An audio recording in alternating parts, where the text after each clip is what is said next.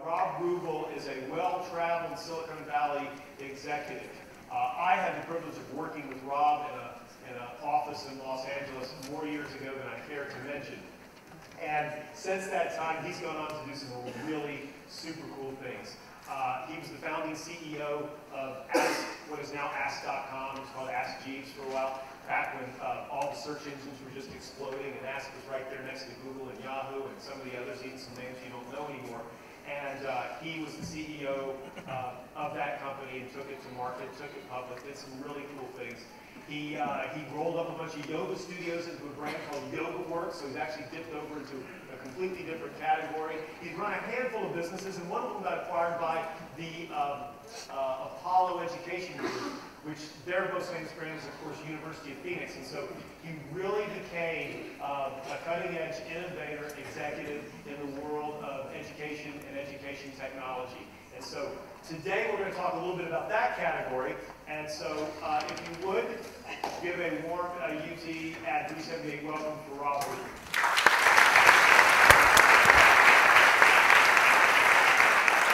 Thank you, Mark. Welcome back. How was your trip? The trip this morning? Yes. At 4 a.m. from San Jose? Yes. It was fantastic. But it reminded me going into that San Jose airport, completely jammed all the way at 4:30 in the morning with every person from every country around the world going, how did they do this time and again inside this little 100-mile area? Right. No. Pretty impressive. Silicon Valley is a fascinating place, and of course I have a prejudice towards it, and we talk a little bit about it here, particularly for those people who are interested in tech marketing. Let's start with just a brief, I mentioned a little bit about your history and about my start with you in Los Angeles in the good old early days. Just give us a brief synopsis of your education at Yale and how you got to where you are. That's a brief synopsis. I started out much like all of you did, having no clue what I was going to do in the world after I left college. So at Yale, I studied history.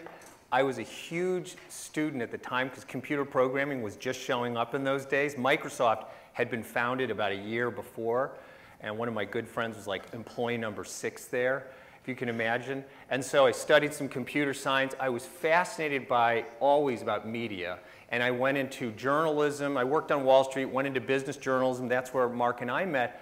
But all along, I kept looking at what was happening in computer programming and software and this huge revolution.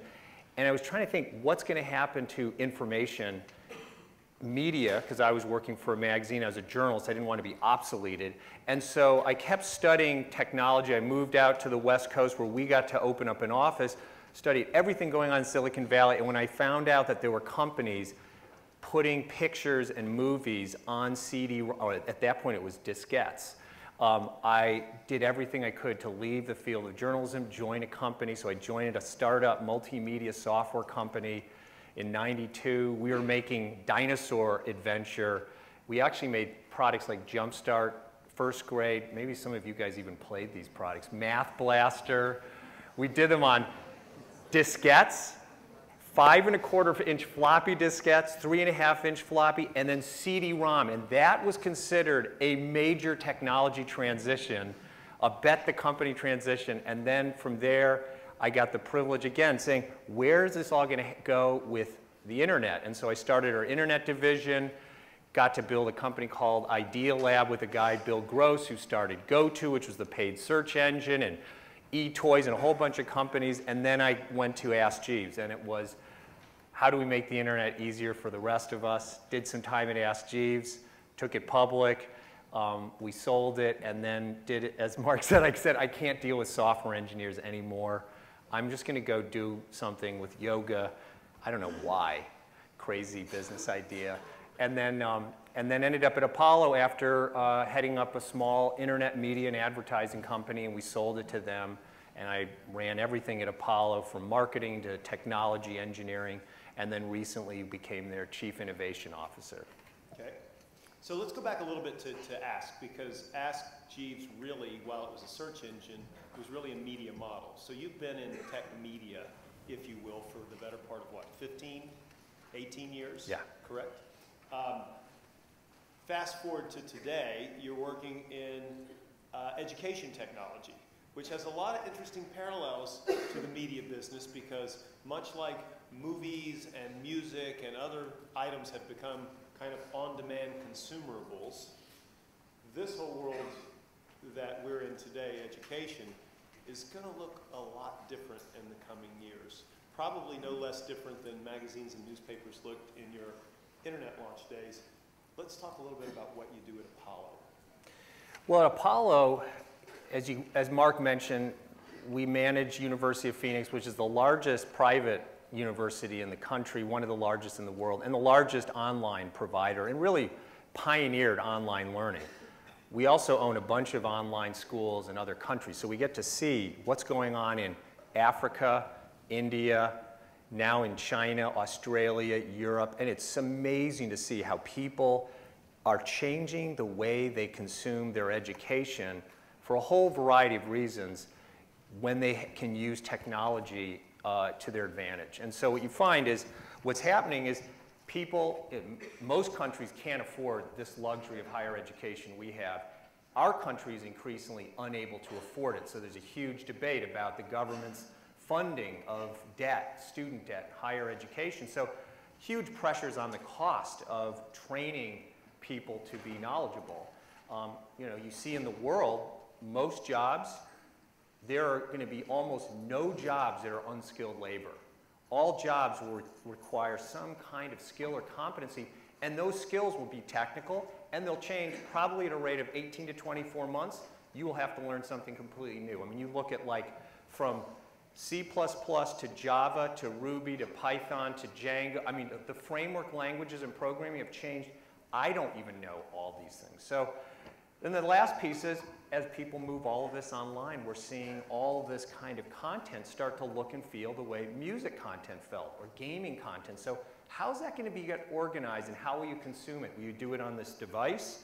Will you do it on an iPad? Will you do it on a watch? Will you do it in an Oculus headset with full VR produced by Samsung for about 500 bucks?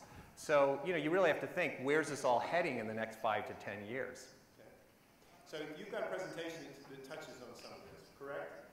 Well, are these guys ready? I mean, you guys are in school, your parents are paying for this, or the state or the government's paying for your learning. Do you want to see? Not everybody. We have people that are paying for their own education. I know. I was about to get to the private payers. There's a smaller group, and they're the industrious ones.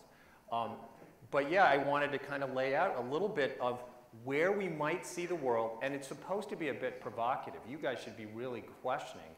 You're all smart people. Is this really what we think might happen? Well, look, and this is a great debate, right? Because you all collectively grew up in a K through 12 scenario that looks a lot like this, right? Where we all combine together in a classroom, and it's a one-to-many environment of learning, but it's kind of geography-based, right? If we will, sort of old school learning. But education is probably going to look very different in the coming years. We know it's going to look different because some of those trends are already happening in this move to online learning. And so sort of the big question is, what does this classroom look like in 10 years or 15 years? You know, are we still sitting in this setting? Or does it look dramatically different due to the use of technology? And then the fun part for you is, what are the businesses that spin out of that transition? Because there are companies like Apollo and others, and a whole collection of other different companies that are not even in necessarily the delivery of an education product, but work on the periphery, that are all vested in what these outcomes look like. So much like you look at all kinds of different categories of online commerce or computer hardware or software, online education is a really interesting market that many of you may find your careers in too. So with that said, yeah, I'm going to give you guys a few thought pieces here. And the reason I think this is also important is this is a class about where you think the world of media and technology and advertising are going. Education is going to become the next media platform and media experience. So for those of you who don't know, just in the US alone, if you take all of higher ed, plus training and development that goes on in companies for all the skills you didn't learn here, all the professional development, it's about $700 billion. You can round it up to $1 trillion in the US. Globally, it's $4.5 trillion is spent on education training worldwide. Here's what's wild. Because everybody's got pressures of cost, convenience, it's just hard to get professors in rooms. about $140 billion of that merchandise, or 20%, is going to move online in the next 5 years. So just think of that. Millions of little courses about everything from advanced manufacturing lathes made by Toshiba to statistics to general education courses on humanities. But, you know, what happens with consumers? Do consumers like a lot of confusion? This is what it looks like when you walked into the majority of big discount warehouse stores. They don't like chaos, confusion. They don't like to see 1,000 statistic courses, 1,000 of this, all with gray labels. Maybe one's from University of Austin. They can't, in Texas, they can't tell if it's a good one. They do not like sitting in lines, not knowing what they're buying. So what's going to happen is we're going to see online the emergence of marketplaces, things that are like Amazon, where you can actually quickly go in and consume learning, find the best value, find courses that people have taken that did great things for them, and you will be able to get a good return and be able to shop for learning the way you might have shopped for any other device or any kind of object. The other thing about learning and education is this is the extent of production value that we've had in education for many, many years. It pretty much hasn't changed from the 1800s. I mean, you guys are using computers. You go online to check the schedule. There'll be some stuff that you'll float around and get into groups. But look what happens when dollars are spent on a media. So this is the old film. Can't remember which old movie that was. One of the Silents. 100,000 views was at the peak. And at that point, no one thought these things were ever going to exceed 1 million. That's Gravity. Probably $400 million went into making it, marketing it, and distributing it worldwide. It made $1.5 billion or $2 billion in revenue. 100 million global users. I'm not sure if any of you guys actually played Pong, except maybe in a weird nostalgia arcade. But Mark and I were lined up in arcades playing that. That was the extent of entertainment on a computer. And of course, the computer was this large, and you had to go to an arcade to play it. That's John Madden Football. It's a franchise with 100 million worldwide loyal followers. And they did everything from branding to licensing to ray tracing algorithms. They hired MIT physicists. I was in the education marketplace when they were doing this stuff, and we thought they were nuts. They spent $1 million on a title back in 1994. It was insane. Now they spend $60 million on the next rev of John Madden Football. That's cable, C-SPAN.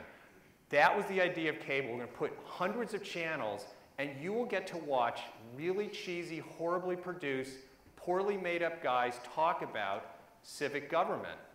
That was the idea of cable, but the farmers will get access to their government. It'll be a new generation of democratization.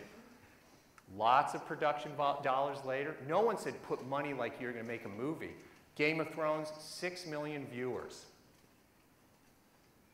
Netflix goes, hey, let's take the same model and run it off your computer, off of streaming, and in less than 4 years, they have 44 million global subscribers because they said, let's go build proprietary programs like House of Cards and other things to drive our subscriber base. Here's education. That's 1950. Hey, that's 2000. This looks like us. Literally nothing has changed except this is a MOOC. I don't know how many of you guys have even played around with these massive open online courseware. This is the state of production value in some of the best online learning experiences. It's not anything that you guys or any of our kids will ever want to interact with. So, you know, where's this all heading? It's got to play on all your devices. It'll probably look a little bit more like the inside of World of Warcraft at some point. I mean, that's the way you drive global audiences. And then this last couple pieces about we are now a personalization culture. We expect everything to be organized around this device. Eventually, this device will be our watch, and eventually will be get plugged into our brain. And the thing about learning is, why wouldn't you get learning from the best places that give you the most value? And why wouldn't you always have it tied to thing you want to do in life? So the learning is always pushing you forward and paying itself off as you do it. Why is it that sometimes you take a course and go, why am I even in this course? And does it even count for me going forward with getting a job or switching jobs or getting a promotion? And then the last piece is just, why is it that we hear about boot camps showing up where guys are going in 8 weeks, they're getting $200,000 programming jobs? Why isn't my learning and education and Mark's lecture on my Plasma's TV set on my Netflix account?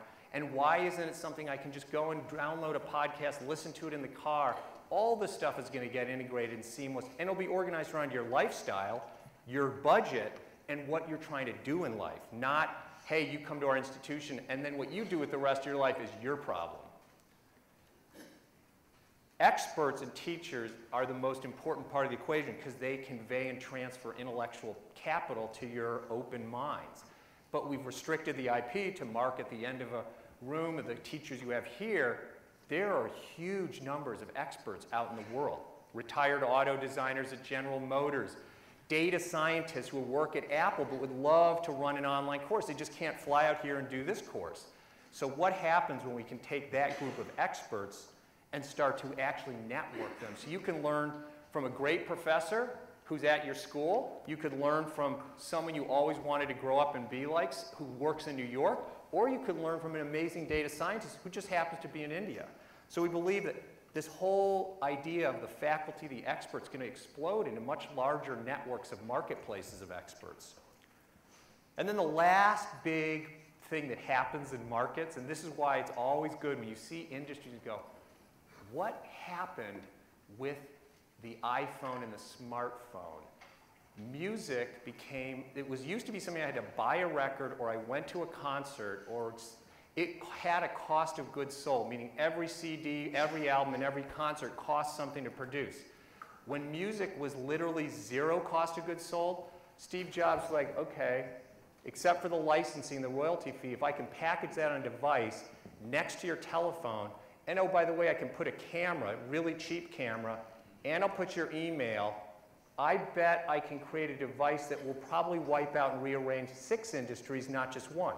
So education now has zero cost of goods sold merchandise. Video lectures cost zero.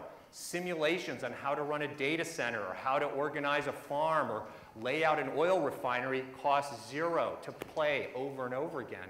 So when you have that, highly disruptive, it means new players start showing up in the market and saying, I'll offer you learning that costs me zero. You'll pay me $10 just for the phone call support.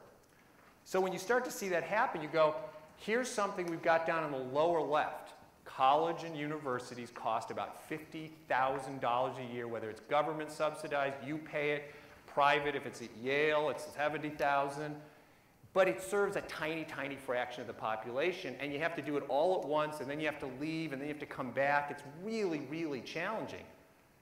People in the world love subscription businesses. They love to live up here where it's simple, easy, convenient. And oh, by the way, if it's next to my favorite TV show or my friends posting their photos, I'll do it all day long, and I'll subscribe. So we believe as all these forces will probably drive learning to the point where it's much more like a subscription business. It'll look more like $29, $19 a month, $100 a year for lifelong learning connected to your career and success in life. So I just throw those as 5 little thought pieces, but you know, welcome to the future of education. A nice little smorgasbord, and you just come in, $9, all you can eat, all the success you can eat. So it's Spotify University. We'll pay a subscription, and I'll get my continuing education. Do you think it eventually replaces this experience? I think it adds to it. I think what we'll do is there's a whole revolution happening in what's called competency-based learning, which pretty much says, if you know something, why would I need to go fulfill the requirements? I mean, how many of you guys struggle to make sure you fulfill all your requirements before you graduate? And you're like going, if I know the subject and I could be simply tested, which we can do fairly easily, can't I just skip go, collect the 200 credits, and move on and take something I really want to take? So I think you're going to see blended models where universities like this can take advantage of that, but the student walks around with one learner profile in everything they do.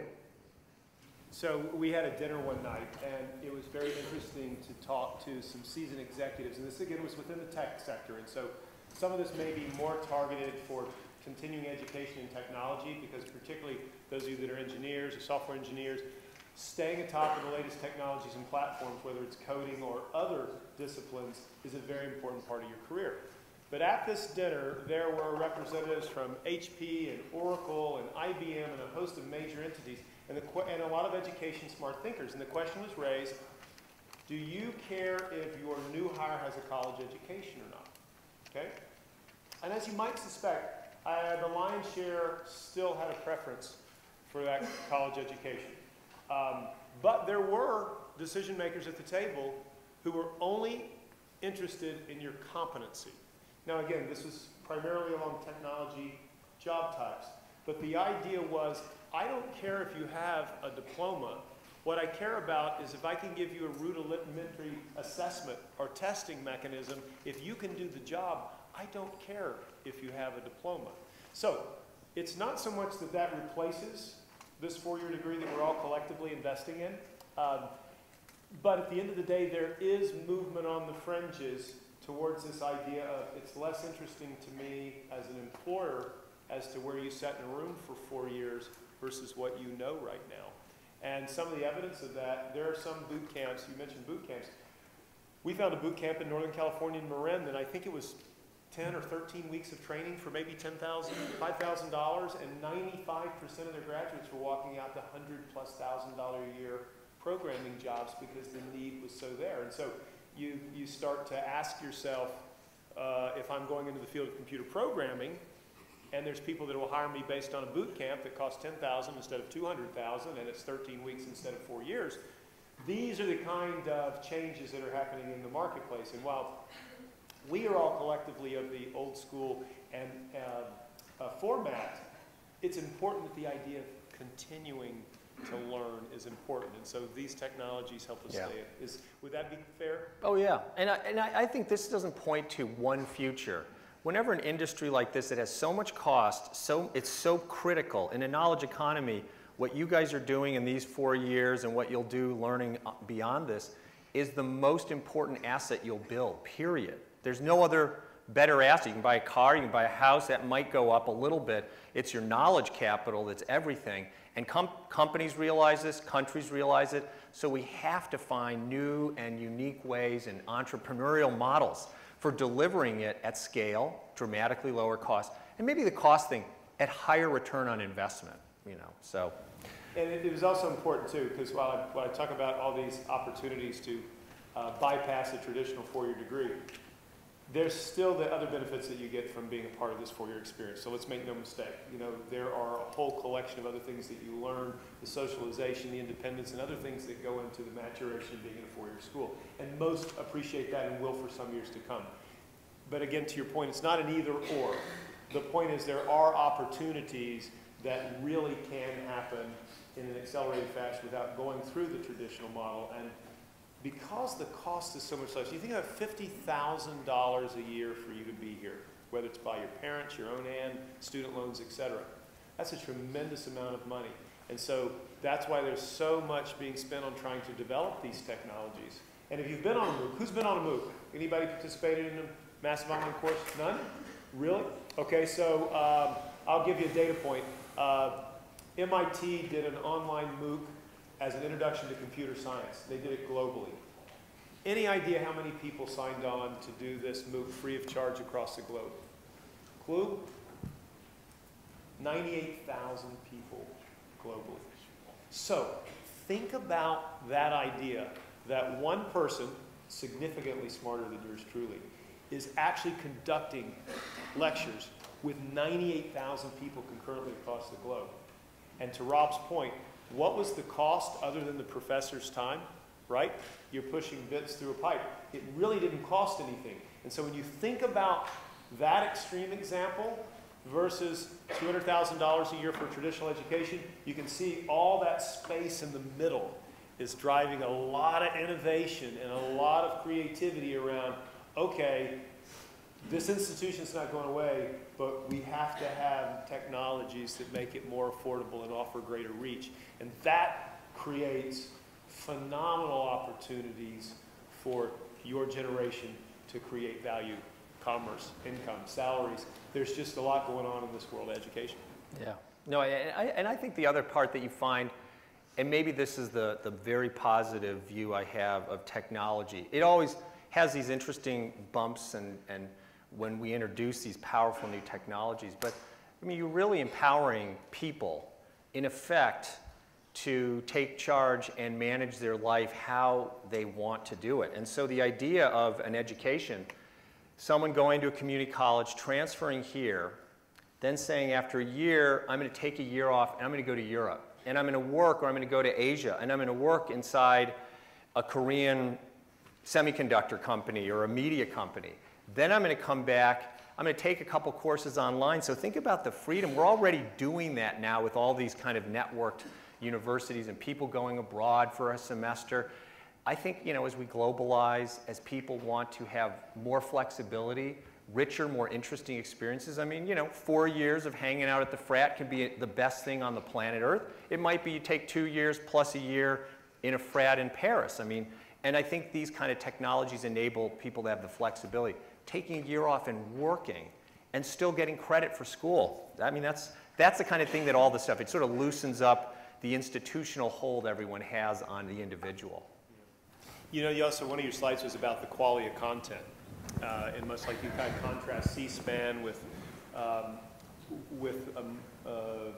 forget which one you use, Gravity or one of the movies. Right. The idea, that's another thing. So when you look at content in education, this class excluded, a lot of the formats that you'll see in online classes, I mean, they're real sleepers, right? So if you've ever sat in front of your computer screen and had to suffer through a really boring online course, you know exactly what I'm talking about. In fact, I would argue if you've had an online course, it probably was a rather boring collection of content and experiences. And so the model is, to the degree that we will spend money to bring more entertainment or at least production values consistent with what you see when you see a movie or cable television or Netflix or a great video game, if the quality of that content comes up, we've learned from those other categories that you will consume that product. So if you can take the art of teaching and make it interesting, put it in multimedia, and deliver it in a way that you want to watch, it's not much different than the old line defensive driving courses versus, you know, comedy defensive driving or some of the more fun environments. If you can make it entertaining and you can give it a production value that's consumable, you'll watch it. And that's pretty fascinating when you think about the mobility that Rob mentioned. Imagine being able to continue your courses in an online capacity from Spain for a year. Not falling behind, but doing them on a desktop computer or on your mobile device and having an opportunity to work abroad and think of what your life and your learning experience could be like in that setting. And so you can kind of start to do a little bit of big dreaming about where this can go. And these are not quantum leaps in technology. The technology's really here. I mean, it's here today. 98,000 people on a MOOC globally. One guy talking, whiteboard, showing different programming attributes. 98,000 people interacting and listening. So the technology really exists. The learning platforms, the learning management systems are there. What it really is, it's about the content getting good enough to attract you as an audience, and even more importantly, it's about changing how we think about education, because we have big institutions like our own and others that change comes kind of slow to. This is part where both Mark and I started in the media world, and so we've always been fascinated how fast and rapidly, and everybody's held beliefs about what should be in media. So when we were starting out, there were 3 national networks, NBC, ABC, CBS, and then there was this sort of weird UHF stuff where they showed professional wrestling, roller derby, and some Jack LaLanne videos.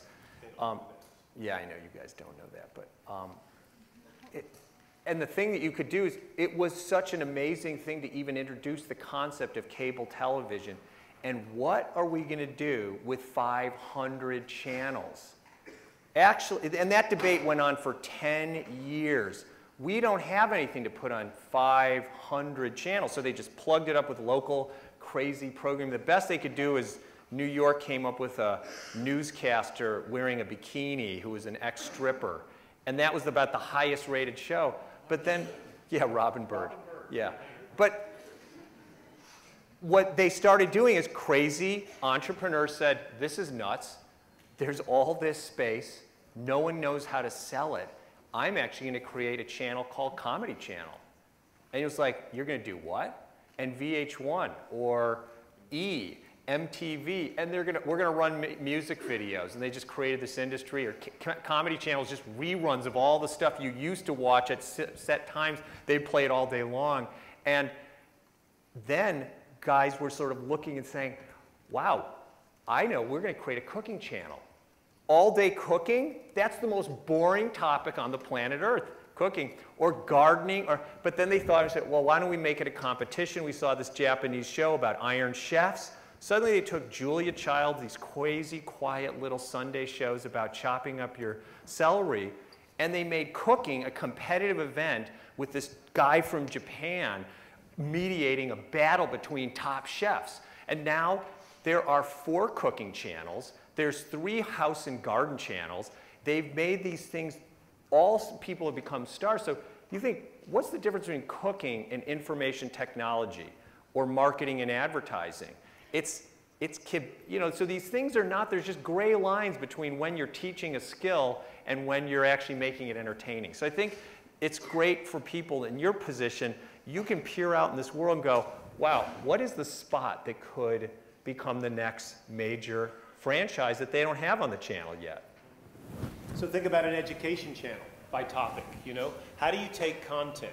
Because really when you think about it, education is not really a different category relative to sports or cooking or home and garden, etc. How do we take content in the world of transferring education and turn it into something that's interesting enough that it would have the ability to be sold as a consumable?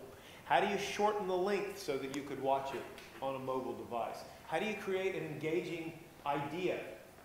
Maybe it is a competition, some other format, but how do we take this experience and turn it into something that can be packaged and consumable to turn into a business? And that's going to be not just a multi-billion-dollar business, that's a trillion-dollar business. And there's so much effort towards this because of that cost savings that this is such a huge opportunity for you to go out in the world to try to find your own way, that it's one of those categories that, trust me, it ascends computer hardware, it ascends computer software in terms of dollar volume. This is such a big opportunity if you can think creatively about how to do that. There's a group of guys out of Salt Lake City. It's a company called Pluralsight. Maybe some of the techie programmers have been on there. There's a big Pluralsight fan. 5 guys used to train all the guys in Salt Lake City tech skills, and they do it in classrooms with PowerPoints, and they were making good money, but they had no lives because Salt Lake City has a good tech community, and they said, this is ridiculous. So they took a bunch of cheap online tools, didn't even really go overboard with production, and then they just called up their best friends and said, hey, would you do a course on this Microsoft desktop certification, Cisco network, we've got an EMC cloud compute. And they built these little courses, broke them down. They started this business 6 years ago. They're doing $100 million in revenue. They have $40 million in profit, split between 5 guys each year. And they just raised $150 million at $1 billion valuation. So that's just, and everybody looked and said, too nerdy, too cheesy in production, but they went and they got the best experts to produce these little simple courses. And guys who want to be current and competitive, just load up. It's a subscription, 29 bucks a month, and you get all the courseware you want. Normally, you'd be paying $2,000 for that Cisco course. Anybody use lynda.com for anything? Yeah? Okay. So, you know, the models are out there for this idea of buying small pieces of education. And they can be topically driven. It can be how to change the oil filter in your car to how to learn computer programming or to learn the basics of desktop publishing. But the idea that you could go in and pay for expertise exists today. We do it in this setting in a one-to-many in an institutionalized format. Online we can do it, we can pick and choose. This idea of almost like a playlist, you know, like your music playlist. What are those things that are interesting to me? Increasingly in the future, it is going to be, what are those things that are relevant to me in my career? What do I need to stay on top of to continue to advance at my job or not lose my job? See, there are also billions and billions spent by corporations to keep you literate in certain topics. And so this idea of buying incrementally these pieces of knowledge are going to be very important in how you perform at your job and keep your job. So, yeah. Fair enough? No, absolutely. Okay.